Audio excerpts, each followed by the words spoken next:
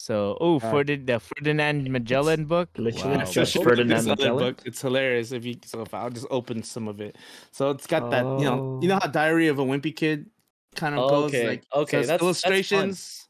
That's yeah, fun. it's That looks fun. fun. It's history, but it's fun. It's fun history. Wow. And it pokes fun at, like, some Holy of the shit, this like historical inaccuracies of the world. You know, that needs to blow up. That needs to. I kind of want to look that up right now. Let's see. Yeah, I actually want to. That needs to blow is it up. even is it in the right direction for you guys to see it? Can you see it? Yeah, because it looks backwards from my camera. No, okay. it's Edel was the only backwards one. Yeah, it's the way my camera's oriented, but and there's another. She has quite a few books. There's what's on Amazon? This one, Shine. I haven't read this one yet, but my kid read it.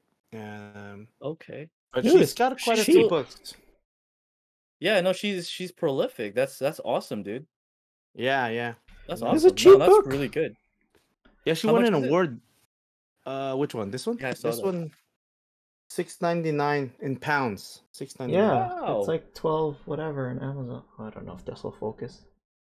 Yeah, in Canadian dollars, it's probably double. Yeah, that's not bad, dude. That's pretty good. Yeah, it's still about the same price. I'll track that. Yeah, it's fun one. I think the kids would love it. Can I add that to my cart? That needs to blow up. That needs to blow up because all this anti Christopher Columbus stuff. That's it's big, man. So that needs to blow up. She needs to get bigger. And one of these other books here. Oh, she has a couple stories. The Tall Story. Yeah, the Tall Story is a great one. Yeah, it's a mermaid, which is about the beluga. The beluga.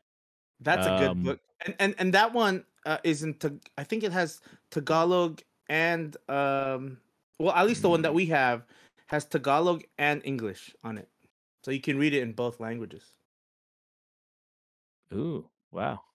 And this one, let me just read the back here. It says, monsters are in the eye of the beholder. 13-year-old Rosa suffers from a rare condition that renders her mute. She lives on the strange island of Marisol, very Filipino name, where the rain never seems to stop. Forced to hide herself away from the superstitious community, Rosa seeks solace online. When she meets Ansel, 95, she discovers that she's not the only one with something to hide. Ooh. So, awesome. This one is mainly a chapter book, and my older daughter. She needs to get bigger, man. We need to. I support her getting bigger. Boost her up in the States, Hell but yeah! It's cool because she's making waves over here. Not even just as a Filipino, just as an author in general, which is awesome because then you can get past the Filipino bit and to break into the mainstream there, the white people mainstream. White folks. Well, she's doing white mainstream there. She's doing different.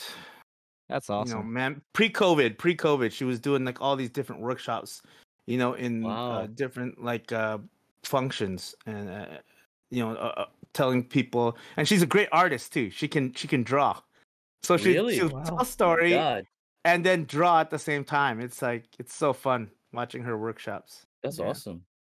If you ever Candy, if you ever watch this podcast, I'd love to have you on and talk about Bone Talk. Hell yeah. And just how you just pick your brain on how you created the story. So know more about you. It's an open invite to you.